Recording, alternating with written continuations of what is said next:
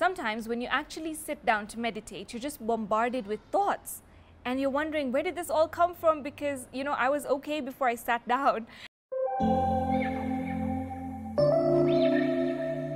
Hi there and welcome back to my channel. I'm Maalika, Kazia, and I'm so glad that you're with us today.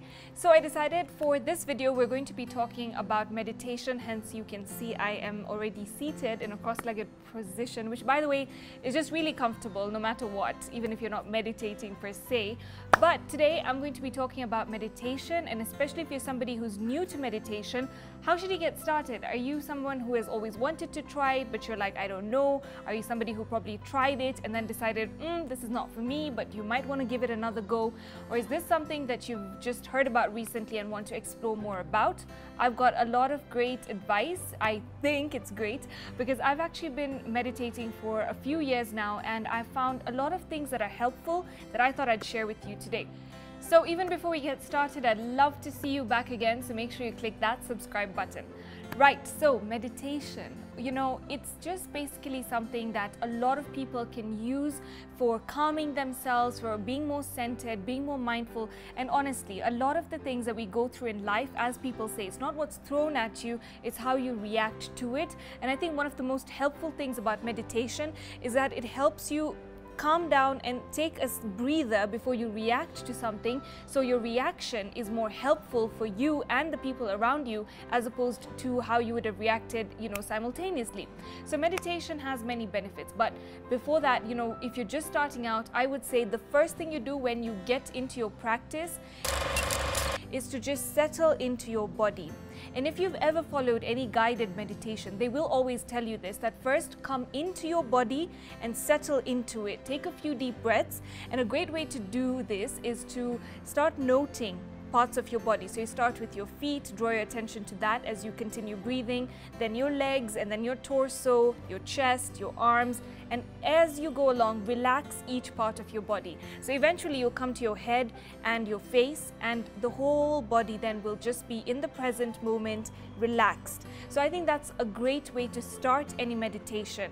Take your time, in your practice. You don't have to be sitting there for hours, because frankly, that's very difficult to do, and you're not going for Buddha status just yet. So even 2 to 5 minutes when you begin, I would say even a minute. There are fantastic meditations that last just 1 minute that you can do when you're starting out. Just do a minute a day.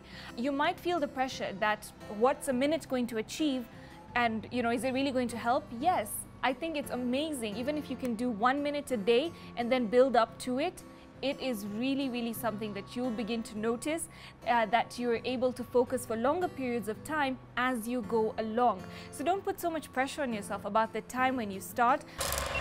Sometimes when you actually sit down to meditate, you're just bombarded with thoughts. And you're wondering, where did this all come from? Because, I was okay before I sat down. Well, it's your mind also playing catch up, because you might have thoughts about, what's for dinner? I need to send that report to the boss. I have homework to finish, and so much happening in your mind. And that's okay. When you purposefully try to silence your thoughts and you force them to shut down, that's not going to help you very much, because you'll notice, and this happens to me a lot, I don't know if it happens to you, when you actually try to force them to stop, more thoughts spring up and it's harder to do. I found that a great way to help is to actually focus on your breath. So as you breathe in and out when you're meditating, focus on the in and the out, the inhale and the exhale. So your focus is on your breathing, and even if the thoughts are swirling around, let them be, let them pass. Don't focus on one thought and don't draw attention to one thing. Let it come and go while you just focus on your breathing. And you'll notice slowly by slowly that your thoughts will quiet down. And even if you're not focusing on inhale, exhale, you can even count down. Inhale for 3, 1, 2, 3 as you breathe in, and exhale for 4 as you count in your head to 4. I think that's a really great way to not latch on to different thoughts when you're trying to meditate. Another tool that can really help you when you are starting your meditation practice is guided meditations, and that is actually through apps, YouTube, whatever you like. and it's really, really helpful. One of my favorite apps is called My Life. Before this, it was called Stop, Breathe and Think. So they just rebranded, and of course this is not sponsored. They are a free app and I've been using it for a couple of years, and I found that it is so helpful because you can select the meditations that you want based on how you're feeling. They can also suggest some to you depending on how your mood is at that point, how you're feeling, and then they walk you through it. So it's a recording, you know, you play it and you hear it as you meditate, and it guides you. And I feel that especially when you're starting out and you're thinking, well, what am I supposed to do? What am I supposed to think about? It literally walks you through the whole process, and I think that's one of the best things about it. Now, another thing that happens when you're meditating is that sometimes a lot of emotions come up, and these are emotions that maybe you didn't want to face, that maybe you didn't know you were feeling and you had suppressed. And I would say the best way to deal with these emotions is to sit with them, acknowledge them. They exist. It could be something like guilt, fear, anger, from things that are not in your immediate environment, but your meditation has stirred it up.